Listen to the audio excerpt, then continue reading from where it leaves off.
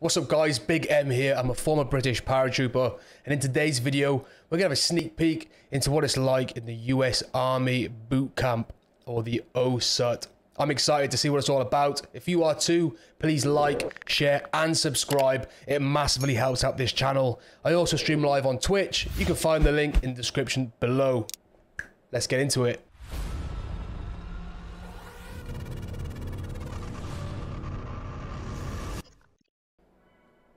Why are you moving? Why are you moving? Huh?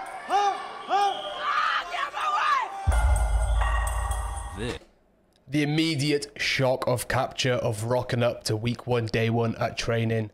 These guys and girls, they do not know what they're in for, okay? They might have an idea what they think from movies and stuff, but they truly are going to be in for a surprise. This is Army Boot Camp. Before they join the United States Army, all recruits have to graduate from a 22-week program known as One Station Unit Training, also known as OSUT. OSUT, okay, so 22 weeks long.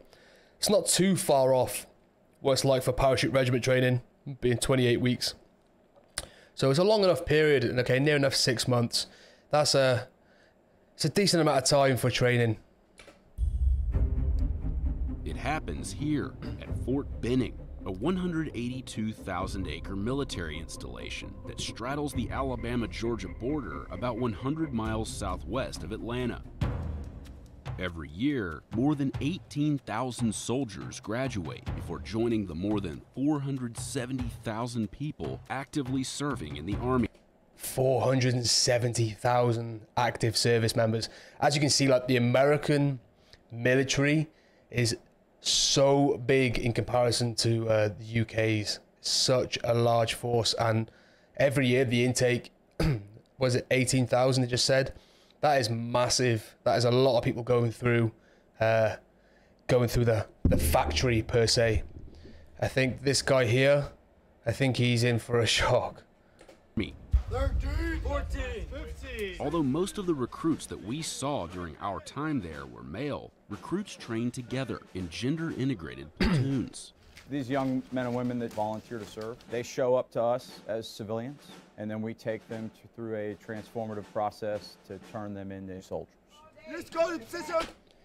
Like I said in my first video, the process is about essentially crushing that civilian personality that you have, crushing you into nothing so that you can rebuild you into what they need you to be, essentially fight the enemy. So yeah, the process is long, it's hard, it's mentally and physically demanding. Attention, and you stay in position of tension. On a rain-soaked week in February, we spent 4 days inside the Army's Maneuver Center of Excellence, which trains soldiers to serve in the infantry and armor branches. We saw different companies at various stages of training. As you can see here, like, this is a lot more advanced, like kit-wise and weapon equipment-wise. This is a bit more advanced than British. Well, it definitely was when I joined the parachute regiment training. You can see he's got laser sights. You know, he's got a bit more equipment on the actual rifle itself, and yeah, so it's quite good to see the money that goes into their training. It's obvious they have a lot more funding. Training. On day 1, new infantry recruits on a bus from the Atlanta airport arrive at the 30th AG Battalion headquarters, where all new recruits are received. Listen up. You ain't got one to hear from you at this point. It's yes, drill sergeant, no drill sergeant. You understand? Yes, drill sergeant. When I tell you, you will pass your folders to the front. The minimum age to enlist in the Army is 17. 17, and you can't drink in the States till you're 21, right? So unlike in the UK, you can join at 15, 9 months if you want to do a junior entry. You go to places like Harrogate or Basingbourne or you know, and yeah, you can see from this drill sergeant, it's very much like the films. Straight away shouting in your face, everything's regimental straight off the bat. It's all about that shock of capture. It really does have an effect. If you imagine being a civilian and getting shouted at, it's hard to get track of the thought. It's all about being in that, what we call, shock of capture. and the maximum age is 35. The base salary for an entry-level private is about $20,000 a year. Yikes. Go! 30 seconds!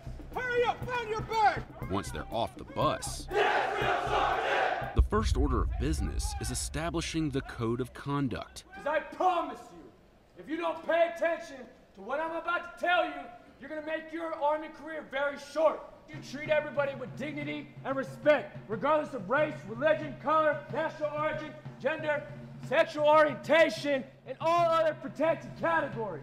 Yes? Yes, Drill Sergeant! Sexual assault is any unwanted physical contact in a sexual nature. So if you put your hands on another individual and you're not instructed to, or you're not saving their life, and they file a sexual assault, and it comes down that you put your hands on this individual when you weren't supposed to, that is going to be on you. You will get kicked out of the military, and then you'll probably have to file as a registered sex offender. Do you understand? Before they go inside, the new recruits learn some basic commands and standing positions. Train tight! Everyone look down at their toes. You should. This is the basics. This is the sort of thing that happens also with us at British Army, especially in infantry training. You get taught the basics, how to form up, how to form 3 ranks, so that when you're marching around camp, even though you're going to look like a bag of shit straight away, it's sort of taught before you even get there, you know. So they're sort of doing that. They're going through the motions, learning the basic bracing, and forming up in 3 ranks, I imagine. Be able to fit a slice of pizza in between your toes. If you look around, they're gonna see you. Cause you're taller than everyone else! Quickly! Who wants to sit there? He is taller than anyone I know. Grab one and go, it's all the same! The recruits grab the snack that's waiting for them inside, consisting of a fruit cup, sunflower seeds, a granola bar, and a juice box. Watch the video, remain silent. You get these as well in our sort of training. We call them hats, which is it just basically means that you get, it's like high performance training supplements pretty much. Yeah, you need it in training. You need as much calories as possible, so they pack you with these little boxes and little treats as well. So that's what these guys are getting. Since 1775, the Army has been the bearer of our nation's strength in every crisis or conflict. Make no mistake about it, the journey you are embarking upon will not be easy. But you wouldn't be here if we didn't think you couldn't meet the challenge. Listen up, your last 4 years. Look at the way everyone's dressed. This is a bit different. When you rock up to parachute regiment training, you're instructed to rock up in a suit. I know these guys have like flown probably a good few 100 miles or whatever, you know, from different states. So they're trying to get in more comforts. So I guess they're a bit more lax about that. But I imagine they'll be in their green kit very fast, and that'll be very ironed, like very well ironed, very smart looking. Social. After being welcomed, recruits begin what's known as processing, which can take 1 to 2 weeks before their actual training begins. In a little bit, we'll give you a period to go in a room by yourself. First, they're given one last chance to discreetly dispose of prohibited contraband, like drugs, alcohol, tobacco, and inappropriate photographs. If any That's interesting. Tobacco, so you cannot smoke. That's interesting. photo you possess on your phone is less than a bathing suit, you will not have it. You will delete them all. Recruits get rid of contraband in an amnesty room, where they dispose of it by throwing it down a metal chute. Is anybody confused on what you can and cannot have? The next morning, the recruits report to the barber shop. It's more than what we had. We literally got given a box of clippers and we had to shave each other's heads. Where one barber has worked at Fort Benning for almost 60 years. I've been here ever since 1963. That's a long time. I should have been retired a long time ago, but I wake up in the morning now, I be wanting to come out here and go to work. Most easy barber job ever. Recruits are issued Shave uniforms. heads. They receive a series of immunizations and vaccines. That's a very interesting way of doing that. You would have thought, right, you go to like your doctor, the doctor on camp. I imagine that was I assume that was a doctor doing that. but just going through like a convey line, like a cattle line as such, just getting inoculations, that's a bit mad. And get their official photo taken, along with myriad housekeeping details that fill up their 1 to 2 week stay in processing. Hey, sit up straight. That is until processing ends and the time for training finally arrives. Let's go. Grab your bags and go. We found a company of recruits about to begin training in the armor school. Who's the bridle? These recruits are about to be picked up and taken to their barracks, where they'll reside for the rest of their training. Ah, okay, so they all rock up here first, get processed, and they get sent to the relevant buildings, relevant camps to start their training. Okay. Let's go. You guys are going to the front bus. Go. This is the last chance for recruits to change their minds before training begins, like one recruit who decided to stay behind. Not for him. Okay. This short bus ride from processing to their new barracks will be the most peaceful moments these recruits will experience for a while. What happens next is known as the shark attack. Nice. Chaos, shock of capture. Just when they thought they had a bit of peace, they are off the bus in the thick of it. Let's go. Run! Everyone, you freaking go! Go! Run! Run! Did they say what? Get your bags up right now! Get your bags up! This way! Let's go! You're a tough guy! Don't move!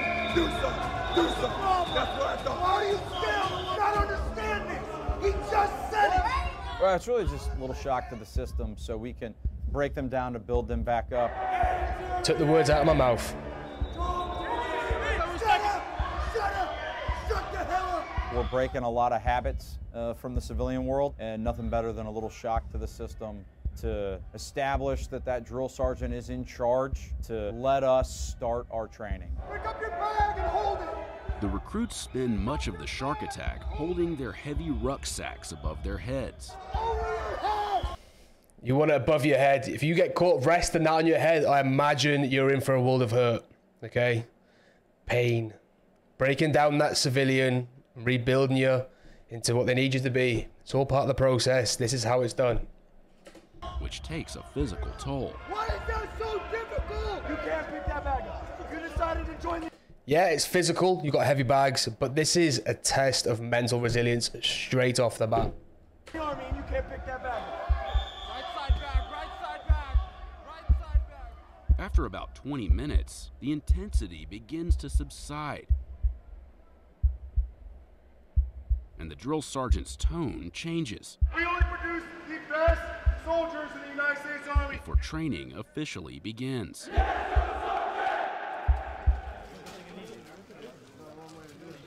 After the shock and awe of the shark attack, things do appear to calm down. Is it a video? It's a movie. Movie, yeah. Alpha 347. I always wanted to be a star. We found this group of infantry soldiers in week 11 of their training, practicing on the firing range. The mood was much more relaxed, Try to get 8 up on my level. and their conversations with their drill sergeants are conducted at normal volumes, like when this drill sergeant educated the recruits on the meaning of the military expression 8 up. Is a piece of 8 up gum good? You don't want something that's 8 up, right? You want something fresh. You break the seal, it smells like eau de Olay, right? Okay. That dynamic changes because we want the soldiers to become more critical thinkers. At that point, we are turning into more coaches and mentors. We dial it back a little bit, so we don't want them frightened. We want them to be comfortable and in a state of mind that is receptive to learning and performing at that level. That's interesting. That's true as well. What happens in like parachute regiment depot? The screws, or the corporals, we call them screws. They also like they're like your father role. Okay, they're the ones who get you through training. Okay, they're your idols. They're the ones that teach you everything you need to know to become a fully trained paratrooper or infantry or U.S. Army. They're the ones that get you to that level. So they will get on a level with you. They've been there themselves, okay? They want you, and they need to be respected and liked, as well as, you know, teach the importance of survival, soldiering, shooting, nav, all these important things. So it's important about getting that balance, getting the respect of the guys, because ultimately these guys want the best out of these recruits to join their units. So it is a good approach, I believe. But it's getting that balance right, and then knowing where the boundaries are, etc. Up to 241 hours of infantry OSIT are devoted to marksmanship. Makes sense. Recruits fire about 2,500 rounds using the M4 carbine, as well as the M249 squad automatic weapon, or SAW. We create lethality. We create expert marksmen at their individual weapons, because as an infantry soldier, that's what we're asking them to do. Ooh, gas chamber. Get one of the most painful parts of training out of the way early. Gas chamber. Once we check your seal, you will not touch your ProMat. This group of infantry recruits was exposed to CS gas, yes, tear gas, in week 1 of their training. You're going to continue to file in until we tell you to stop. CS gas. CS gas is horrible. Okay, chat. If you've done any CS gas training, let me know in the comments how you got on with it. What were your experiences? I personally reacted quite bad to CS gas. I know I had phlegm from my nose down to the ground. I was coughing. My eyes were stinging. It's not nice. So it is fun. You get to laugh at other people and stuff, but when you're getting like CS gas, it isn't nice. It's not nice. These recruits are about to go into the gas chamber and get a taste of the CS gas themselves. Awesome. Back against the wall. The recruits spend about 5 minutes inside the gas hut. God, that's it. Look at the gas. Look at the red eyes. Look at this phlegm here. This was me when I did this. It is horrendous. Red face, itchy eyes. This guy here is obviously suffering as well. He wants to try and rub it off. What they're doing here is they're trying to shake off any excess CS gas from their clothing, trying to get off their face. It's not a nice experience, but it is funny. The recruits are told to flap their arms like birds to remove excess gas from their uniforms. There we go.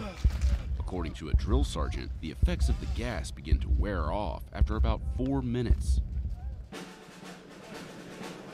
Some training moves indoors, like combatives, where recruits learn hand-to-hand self-defense tactics. We're trying to teach them to achieve a dominant body position.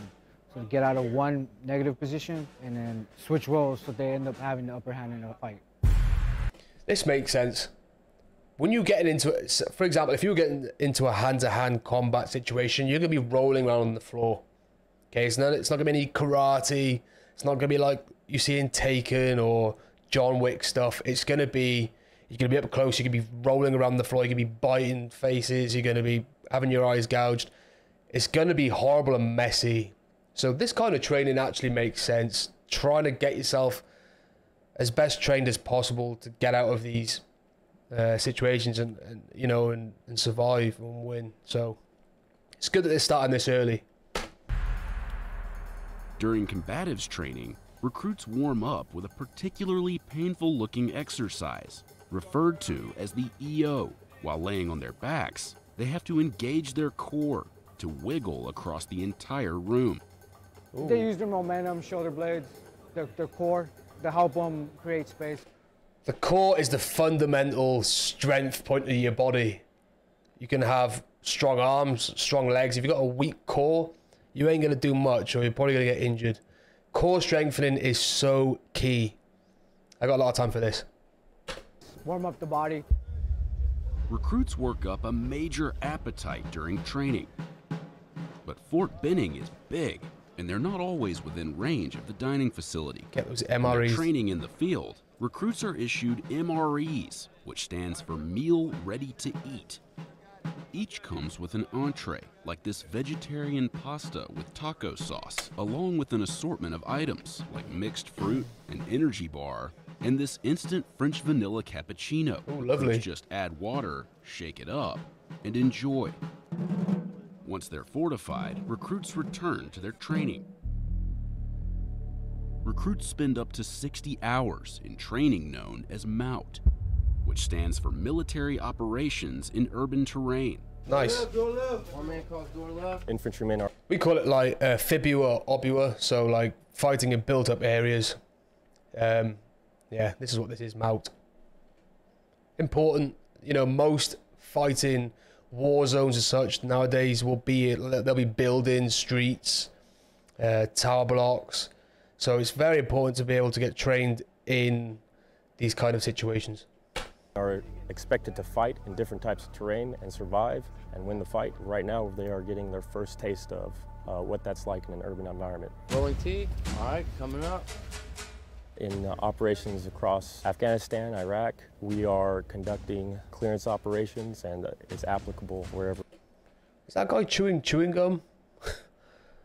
Good luck with that. If you were in parachute regiment training and you were caught chewing gum like this, you just, yeah, it wouldn't be worth it. Here we go. Boom.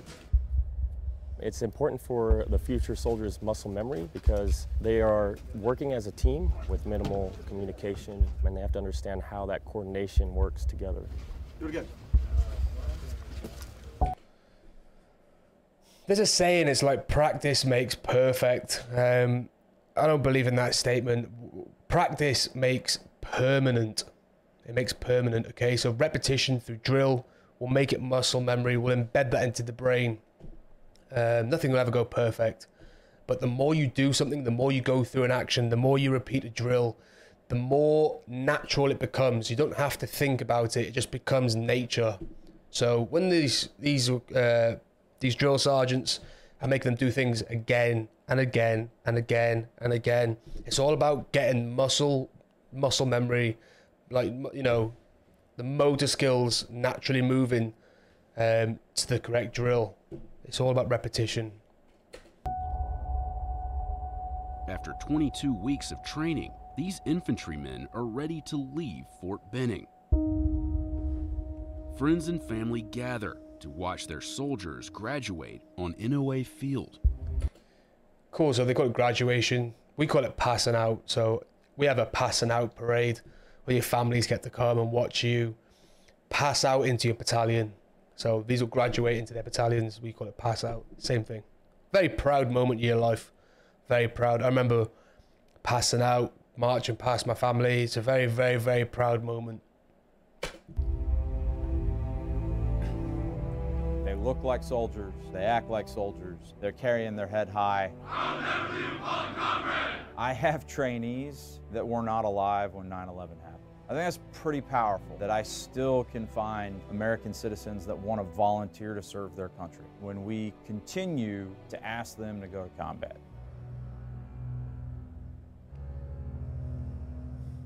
These new infantrymen don't have long to greet their loved ones. Get on the bus!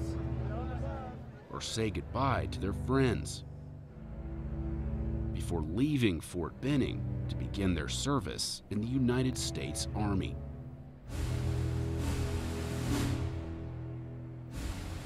There we have it, guys. A quick insight to US Army boot camp. What's your thoughts? If you've done the US Army boot camp training, please let me know in the comments below. I'd love to hear your story. If there's anything I missed or anything you want to add, also feel free to chuck it in the comments below. Guys, thank you for watching the video, okay? Don't forget to like and subscribe and share this video about. Massively helps out the channel. I appreciate you. And let's see you in the next one.